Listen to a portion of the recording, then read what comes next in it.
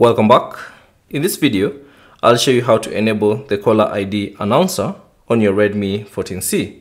So this feature basically announces incoming calls from your phone, be it if you're using a headset or you're using your phone without the headset. So to enable this feature, all you have to do is open the phone application on your device. And then within the phone application, tap on the three dots at the top right corner and then select the settings from the options that appear. Now within the settings, scroll down to the bottom until you find the option caller ID announcement. Tap on it and then select the announce caller ID. So tap on that and then you should see three options. So there's always, and then there's only when using a headset, or never. So if you'd like your phone to always announce a incoming call, you can simply select always.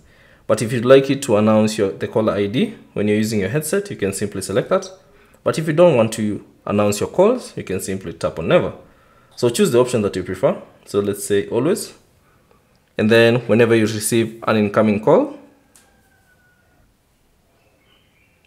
so if you receive an incoming call, you can see that voice announcing that particular call.